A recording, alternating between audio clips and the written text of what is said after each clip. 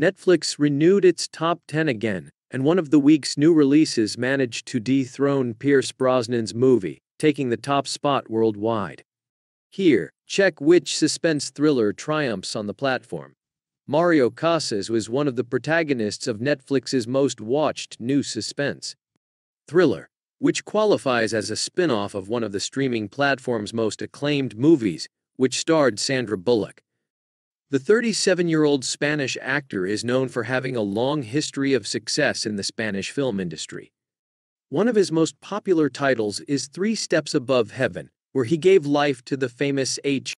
Now he is leading the service's new movie. The plot is full of unexpected twists, drama, action, and suspense. Here, check out this week's most watched thriller. Just days before its release, Bird Box. Barcelona is the new suspense thriller that triumphs on Netflix. Bird Box. Barcelona is the new thriller, directed by David Pastor and Lex Pastor, which is triumphing on Netflix. The film, which is almost 2 hours long, managed to beat The Outlaws in the top 10 and is currently in first place.